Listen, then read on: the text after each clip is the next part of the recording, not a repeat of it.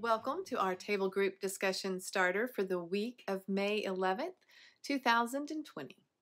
Our scripture today comes from Hebrews chapter 11. So, hear the chapter in its entirety. Hebrews chapter 11 from the Message. The fundamental fact of existence is that this trust in God, this faith, is the firm foundation under everything that makes life worth living. It's our handle on what we can't see. The act of faith is what distinguished our ancestors, set them above the crowd. By faith, we see the world called into existence by God's word, what we see created by what we don't see. By an act of faith, Abel brought a better sacrifice to God than Cain.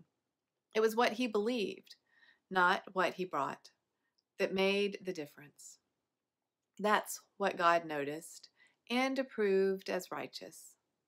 After all these centuries, that belief continues to catch our notice. By an act of faith, Enoch skipped death completely. They looked all over and couldn't find him because God had taken him. We know on the basis of reliable testimony that before he was taken, he pleased God. It's impossible to please God apart from faith. And why? Because anyone who wants to approach God must believe both that he exists and that he cares enough to respond to those who seek him. By faith, Noah built a ship in the middle of dry land. He was warned about something he couldn't see and acted on what he was told. The result? His family was saved. His act of faith drew a sharp line between the evil of the unbelieving world and the righteous of the believing. As a result, Noah became intimate with God. By an act of faith, Abraham said yes to God's call to travel to an unknown place that would become his home. When he left, he had no idea where he was going. By an act of faith, he lived in the country promised him, lived as a stranger camping in tents. Isaac and Jacob did the same, living under the same promise. Abraham did it by keeping his eye on an unseen city with real, eternal foundations, the city designed and built by God. By faith, barren Sarah was able to become pregnant, old woman as she was at the time, because she believed the one who made a promise would do what he said. That's how it happened, that from one man's dead and shriveled loins there are now people numbering into the millions. Each one of these people of faith died not yet having in hand what was promised, but still believing. How did they do it? They saw it way off in the distance and waved their greeting and accepted the fact that they were transients in this world. People who live this way make it plain that they are looking for their true home. If they were homesick for the old country, they would have gone back any time they wanted. But they were after a far better country than that, heaven country. You can see why God is so proud of them and has a city waiting for them. By faith, Abraham, at the time of testing, offered Isaac back to God. Acting in faith, he was as ready to return the promised son, his only son, as he had been to receive him. And this, after he had already been told, "Your descendants shall come from Isaac, Abraham." Abraham figured that if God wanted to, he could raise the dead. In a sense, that's what happened when he received Isaac back alive from off the altar. By an act of faith, Isaac reached into the future as he blessed Jacob and Esau. By an act of faith, Jacob, on his deathbed, blessed each of Joseph's sons in turn, blessing them with God's blessing, not his own, as he bowed worshipfully upon his staff. By an act of faith, Joseph, while dying, prophesied the exodus of Israel and made arrangements for his own burial. By an act of faith, Moses' parents hid him away for 3 months after his birth. They saw the child's beauty and they braved the king's decree. By faith, Moses, when grown, refused the privileges of the Egyptian royal house. He chose a hard life with God's people rather than an opportunistic, soft life of sin with the oppressors. He valued suffering in the Messiah's camp far greater than Egyptian wealth because he was looking ahead, anticipating the payoff. By an act of faith, he turned his heel on Egypt. Indifferent to the king's blind rage, he had his eye on the one no one can see and kept right on going.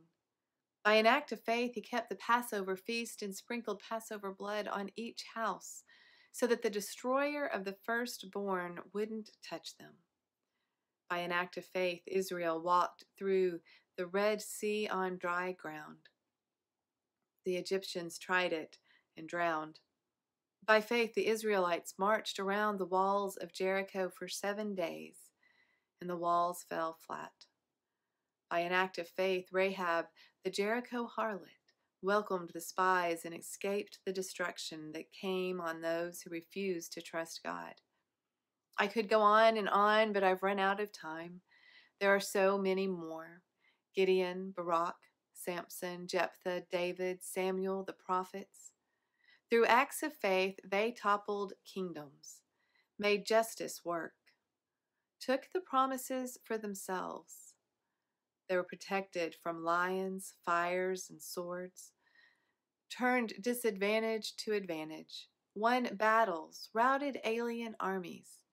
Women received their loved ones back from the dead. There were those who, under torture, refused to give in and go free, preferring something better, resurrection. Others braved abuse and whips and, yes, chains and dungeons. We have stories of those who were stoned, sawed in two, murdered in cold blood, stories of vagrants wandering the earth in animal skins, homeless, friendless, powerless. The world didn't deserve them, making their way as best they could on the cruel edges of the world. Not one of these people, even though their lives of faith were exemplary, got their hands on what was promised.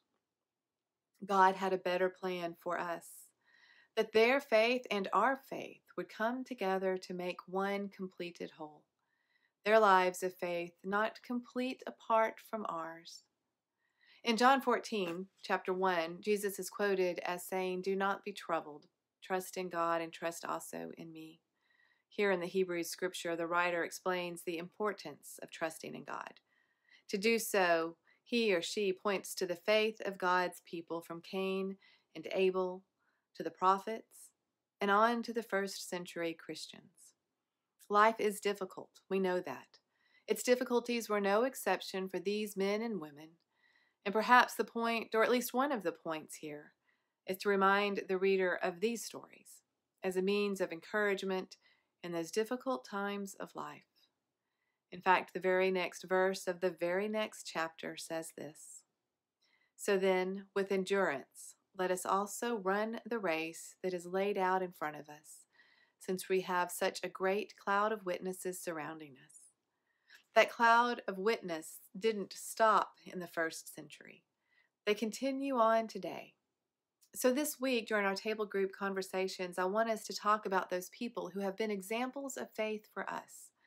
Likely you haven't seen them in a literal lion's den, and undoubtedly they have not been perfect people.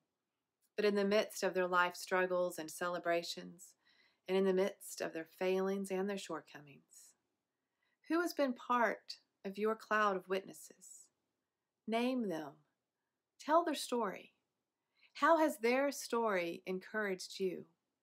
How can you take your own struggles and demonstrate acts of faith for whomever is watching you? May God bless your conversations as you move through this scripture this week.